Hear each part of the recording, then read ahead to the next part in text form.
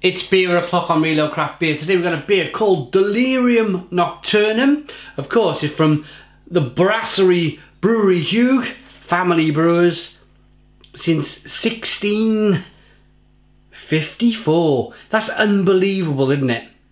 What I like about these bottles is that I like the painted artwork on these bottles. I think they're absolutely fantastic.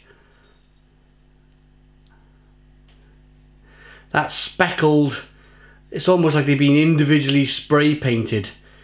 It's just fantastic. Silver neck, very well presented. I've had this beer probably about 3 years, believe it or not, just sitting there in the back of my cupboard. And I thought, you know what, I've had it enough now. Let's get it out. It's had 3 years to age at 8.5% ABV. It should be brilliant. So, should we crack it? Cheers.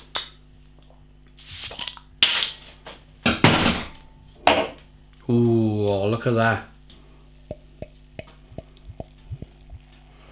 Little bit of a spiller there, but you don't really mind from Belgian beer, do you really? I mean, it doesn't really matter too much because you kind of know it's a highly carbonated product. So I was lucky enough last August to meet the family member, because they hand the breweries down generation after generation after generation to their next in line family member. And I met the family member who was in charge at the moment, and he was a lovely guy, a really funny guy. We drank and we had fun and we did a beer review. Put in Brasserie Huyghe on YouTube, I'm sure you'll find it on my channel.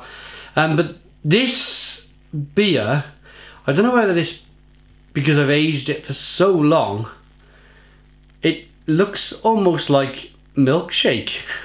Or it looks like some kind of coffee. Albeit a cold carbonated coffee. So really kind of thick looking beer. Not clear whatsoever. 2-finger tan coloured head. Let's get the aroma.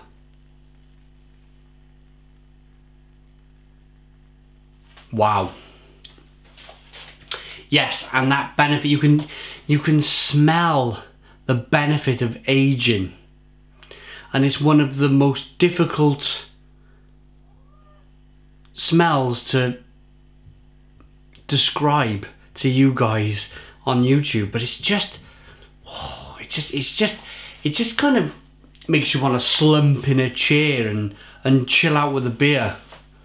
But I can't do that. We got a beer review to do. Should we tuck into this one? Cheers.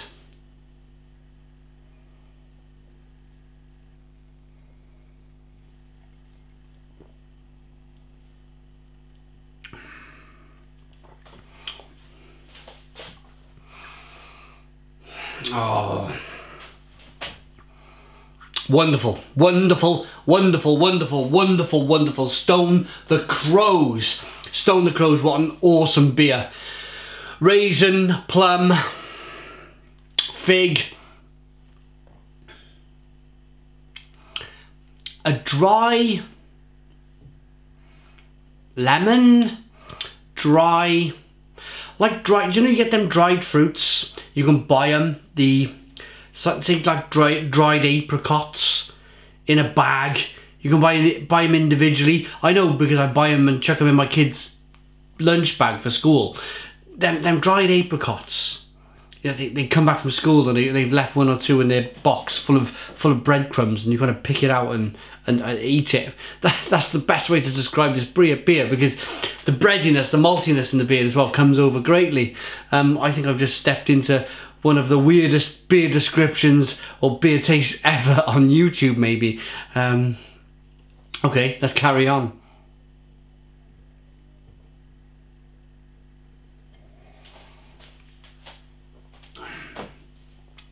Dried apricots wrapped in breadcrumbs.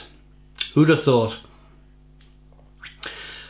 For 8.5% ABV, this beer has no level of an alcoholic kick at all. It's very, very striking and absolutely remarkable. This is danger beer. This is a beer that you go and sit in a Belgian cafe if you're there in the middle of summer when it's very humid in Belgium in the summer, and you kind of just chill out at a cafe bar like I've done before. You have a couple of beers and then you go to get up and it's like boom, this is just incredible. Incredible.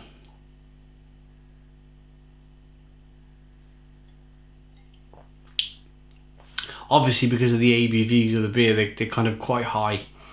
And you hear these stories all the time of tourists going in Belgian cafes and falling out the door on their way out. But I'm so pleased. What I'd like to do now is probably grab hold of a fresh bottle of this and try it fresh. A fresh bottle of this style of beer would be,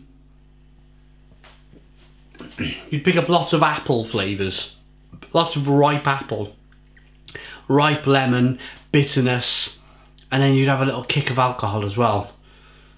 But for me, through the benefit of aging this beer, I think it's kind of gone to the next level. It's gone to, all of the flavours have kind of mixed in together and interwelded and balance themselves out really. And the alcohol, as I mentioned earlier, the alcohol content, you just can't taste it. You don't get any alcohol warming in the pit of the stomach. It's just good. It's just really, really good. And a beer that I will visit and visit and visit. I can't believe it's taken me 6.5 years to review this beer on YouTube. Isn't it strange? Let's give it a rating. Cheers. So, Delirium Nocturnum.